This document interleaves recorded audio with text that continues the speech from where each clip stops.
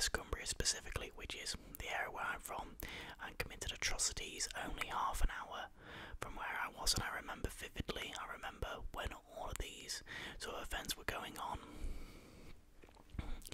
So, a little bit of warning before we start: it's not a fun or pleasant tale, but it is a true crime, and I do think it is worth talking about. So, of course, we have my notes.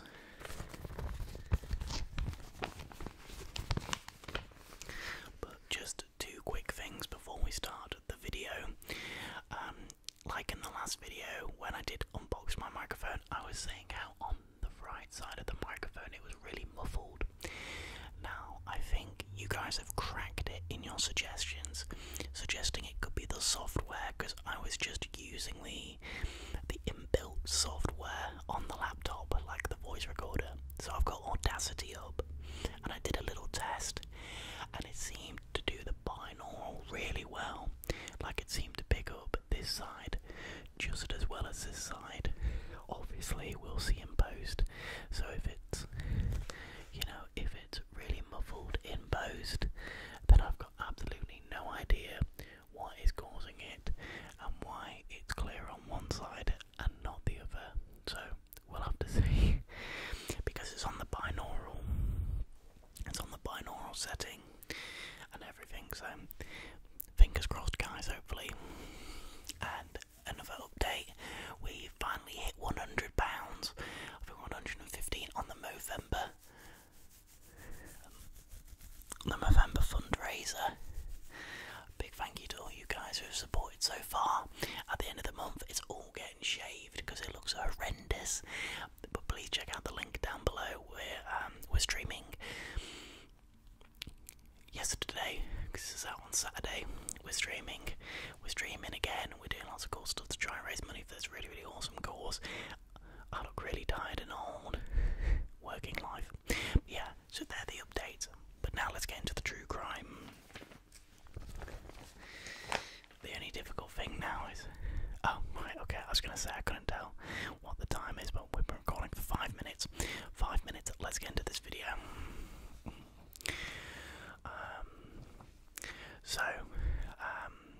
The Cumbrian shootings. The Cumbrian shootings occurred on the 2nd of June 2010 when the seemingly ordinary taxi driver Derrick killed 12 people and injured 11 more. It is one of the worst firearm-related crimes in British history. I think it came just below. Yeah, it seems horrendous when you talk about it like that. But there's the Dunblane massacre. Oh yeah, that's another idea for a true crime video. The Dunblane massacre. But yeah, which was an horrendous. Actually, no, I'm not going to do that because that one is properly horrendous. That was the Dunblane massacre. Was where a bloke, committed atrocities, lots of murders in a school with kids. Horrendous. Sorry, back to this. The shootings began mid-morning in Lamplugh before Bird's murderous rampage progressed through Whitehaven, Egremont, Gosforth and Seascale. So these are all places I know. I know Whitehaven quite well. It's it's a nice-ish coastal town. But yeah, these are all areas that I've been to. These are all local areas. And that's what's so surreal about this. It sparked a major manhunt by the Cumbrian Constabulary. So obviously I'm Cumbrian, from Cumbria. And there were over 30 crime scenes. So throughout, there's over 30 crime scenes. So, a little bit about Derrick Bird. Derrick was a father who was separated from his wife in the mid-1990s, and he became a grandfather in May 2010, so just a month before he committed such atrocities. He became a grandfather, so ostensibly a family man. He was described as a quiet, popular man who worked as a self-employed taxi driver in Whitehaven. I'll probably put up images every so often. I'm going to turn it down again, it's just quite bright. It's just quite bright, isn't it? Yeah, okay, we'll go with that. It's a little darker.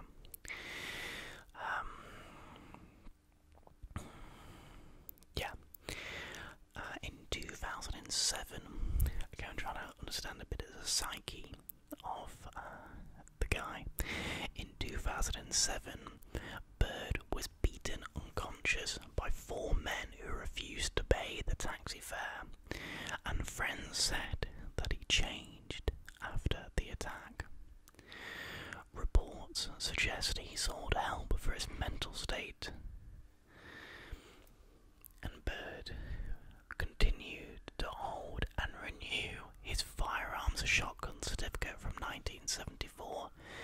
So firearm ownership is really rare in the UK. Very few people, in terms of the percentage of the population of firearms, it's minuscule. A lot of the time it's farmers. I have friends who have firearms, but they're farmers. But there's a really strict process and licensing, and you can't just have one. There's a lot of hoops you have to jump through to be able to own a firearm and to be registered as a firearm owner. And I think that's what's really important about this, telling this true crime, especially for perhaps a more American audience, which, because the majority of viewers here on the asmrgamer are American, well, obviously gun ownership is a lot more prevalent. As the story goes on, it's important to bear in mind that gun ownership isn't commonplace here in the UK. So yeah, so even though he was perhaps a bit mentally unhinged, he was still able to own and buy weaponry, firearms. Okay, so this portion, the start of his attacks, is what's been broken down to his targeted shootings. These were targeted by Derrick. Early in the hours of the 2nd of June, Bird left his home in his Citroen Zara Picasso, which again I'll put up a picture of a Citroen Picasso. Quite funny cars. He drove to his twin brother's house, David. So he drove to his twin brother David's house. Bird then shot David 11 times in the head and body with a .22 caliber rifle, killing David. He then travelled to the family's solicitors, a man called Kevin Commons. Commons attempted to drive away from Bird, but Bird prevented this by firing a double-barreled shotgun with one of the shells hitting Commons in the shoulder. Commons then tried to flee from his vehicle, scrambling out of his car. At the entrance of his farmyard, Bird then proceeded to shoot Commons twice in the head, killing him. This is when Bird began to sort of travel out of his sort of immediate vicinity. Bird began to travel to Whitehaven.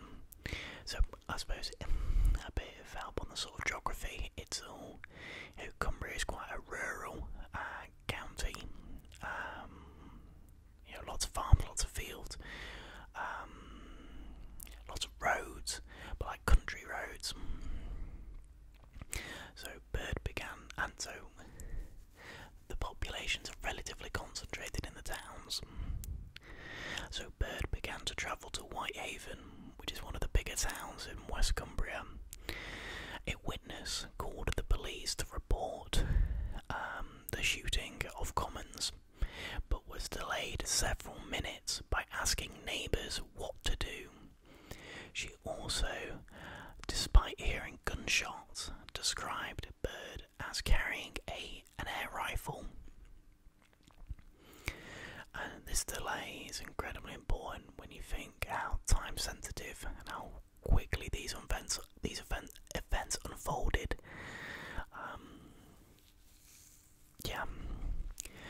Bird then went to a friend's house. He had a friend to whom he had loaned a shotgun, and so he went there to pick it up.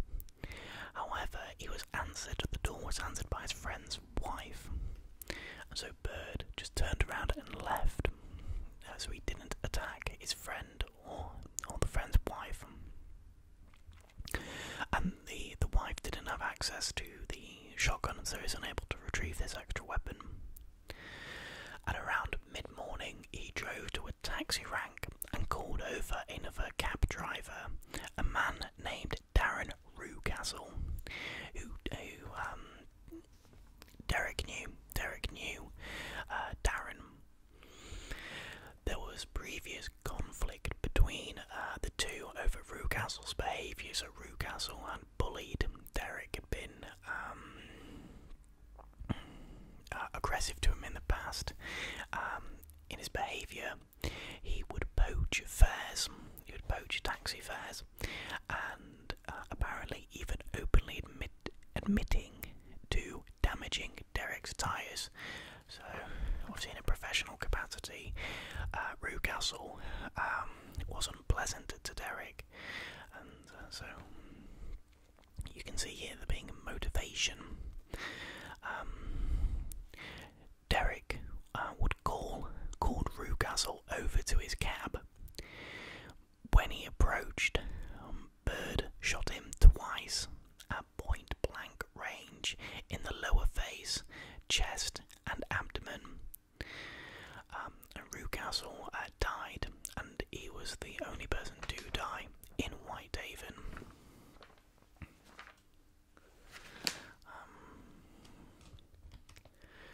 Because I've got friends who live in Whitehaven, and I remember sort of everyone being told to sort of lock down. This is later on, but just I can't quite stress how, apart from actually physically being there, it was really close to home as well.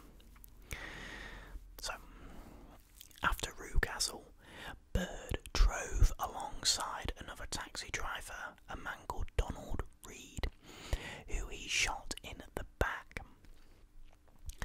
Bird then looped back round in his taxi and fired twice at Reed, who was calling emergency personnel. He was calling the police. Bird missed. Next, he stopped alongside another taxi. So again, there's a bit of a theme emerging. Another taxi driver, a bloke called Paul Wilson, who he shot in the face and severely wounded. At this point, unarmed officers were aware and began following Bird's taxi. Bird continued firing at another taxi passing by, injuring the driver and the passenger, a man and a woman. Bird was able to flee when he pointed the gun at the officers who sought cover, so he was able to flee. The police obviously tailing him, but the police being unarmed, Bird just aimed his weapon at them to sort of spook them, and rather than spending time, you can hear sirens now, rather than assaulting them, he used the opportunity while they were sort of seeking shelter, cover, to flee. And then, the area was then urged to sort of lock down and to stay indoors. Bird proceeded to drive through several local towns, calling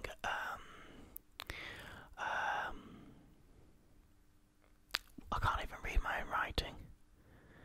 Oh yeah, so he would calling over victims randomly and shooting. So his sort of strategy would be to use the guise of the sort of being a taxi,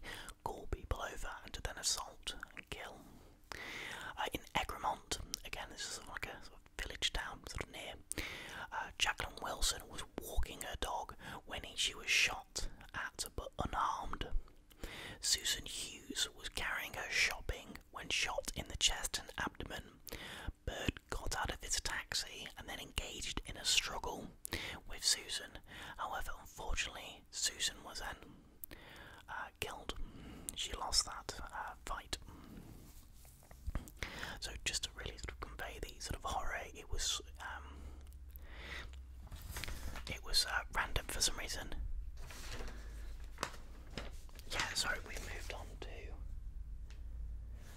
We've moved on to sort of the random shootings. So after Rue Castle, it moved on to, this is now random. So it almost as if his vendettas are gone. He's now just going mad.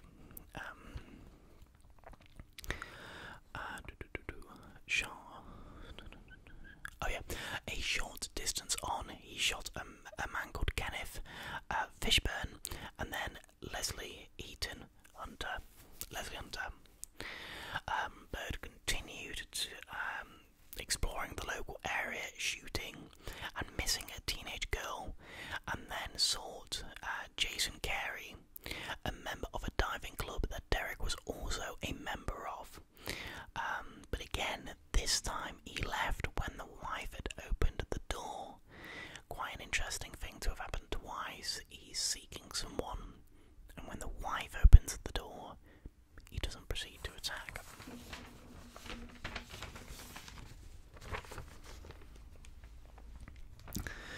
Five more.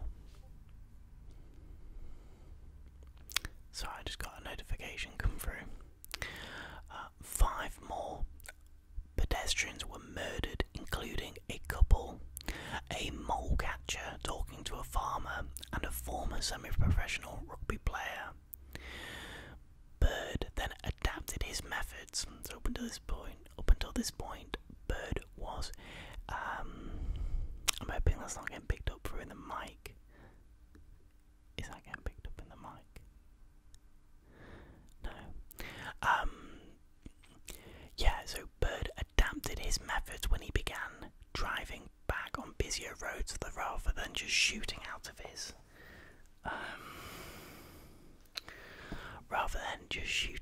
his taxi. He would drive on busier roads, but drive deliberately slower, and he'd invite cars to pass him by, to overtake him. And when he would overtake them, he would shoot at them.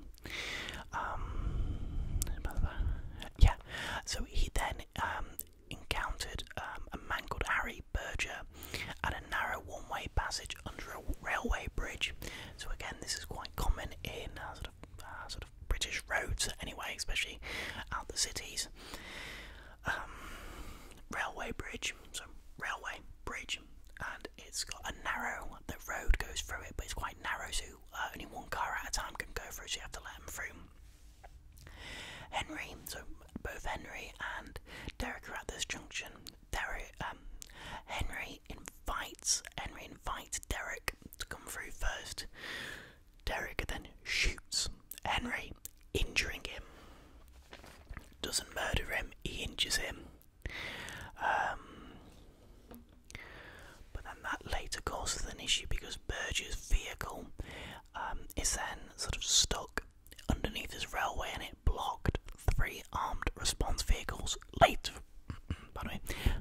on trying to get through.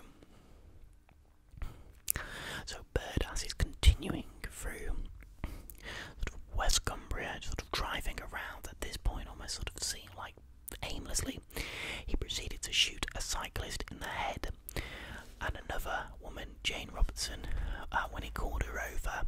Though it's a sort of the callous, just coldness and randomness of attacks, I think, just makes it that more horrifying. These are the brutal lottery, as it were, for the victims. After the killing of Robinson, Bird's driving became more erratic, with people reporting that he was swerving and driving very dangerously. But he managed to continue evade the police due to basically roadworks and the nature of the roads. So again, roadworks are a pain in the arse anyway, and slow you down, and especially on country roads. You get a roadwork and it twists and turns and you've got junctions, it is quite easy to lose. So the police lost him. Bird shot 2 women by pretending to ask for directions in Eskdale Valley. Eskdale's beautiful. Eskdale is absolutely beautiful, and it is one of those where, you know, it's a very touristy area, and yeah, the Lake District in general is, and, you know, people stopping to ask for directions is not unheard of. However, at this point, his route was becoming much clearer to the police. The route he was taking. He then arrived at the village of Boot. He stopped at the premises of Sims Travels, where he fired at random targets and injured a man passing by. Shortly after firing at 2 cyclists, Bird crashed his taxi into several vehicles and a stone wall, abandoning his car near a local beauty spot. A family of 4, obviously unaware of the horrors and events that have unfolded that morning, offered to help, tried to help Derrick. However, he refused their assistance and actually told them to leave. He then removed his rifle from the taxi, walked over a bridge into Oak Howe Woods, where he was found dead by police shortly after. So he'd killed himself.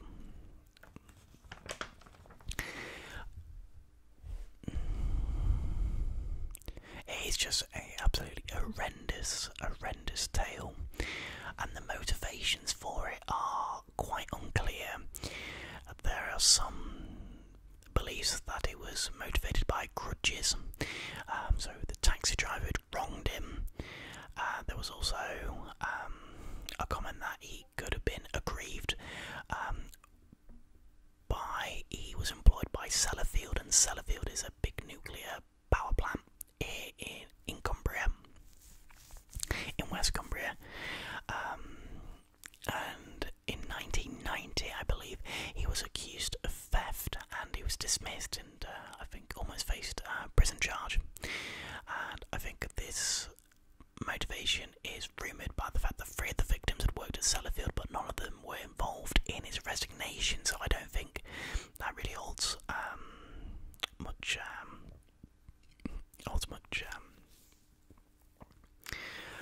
gravitas. Then another theory suggests he was jilted. Apparently a friend had said that Derrick had met a Thai girl when on holiday in Thailand, struck up a bit of a relationship with her that continued when he came back home, and apparently he had sent her £1,000, sent her £1,000, and after that she then cut off communications and dumped him, essentially. And he was apparently said to he had been made a fool out of. So that's a possible motivation. Then there's the family disputes. There's suggestions there was disputes over the father's will. This is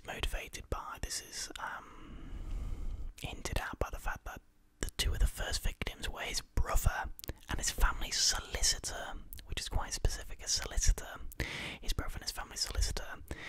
But then on that same sort of track, there was also fear that he was going to be found out for tax fraud, and he thought he was going to be prosecuted and imprisoned for tax fraud, because apparently he had a secret bank account that had about 60 grand in it, and he thought his brother and solicitor,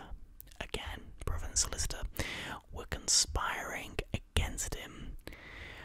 And 3 days before the murderous offence began, he had rung his brother 44 times. So obviously, a lot of tension between the family.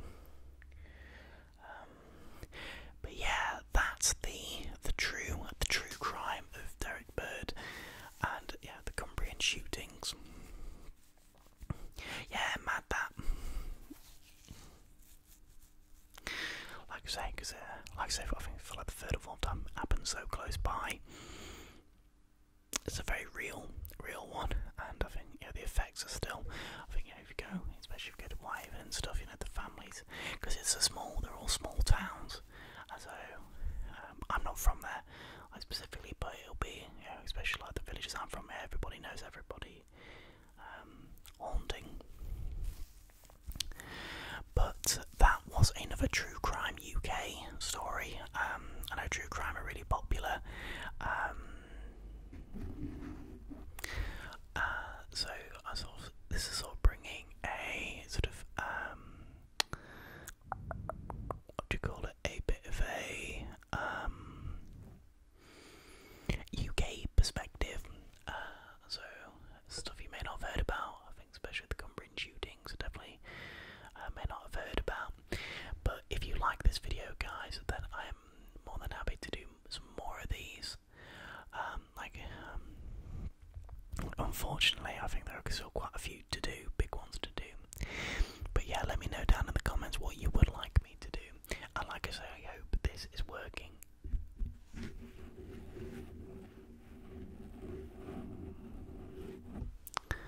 I hope.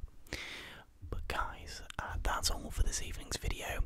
We've got another Quiet Ones podcast coming out. Basically, me and my flatmate doing a bit of a ramble for an hour, a few drinks, really good fun. Got one of them coming out, and lots of good videos coming out. Like I say, streaming's back. Please, if you can, check out the Movember description in the top of the description box.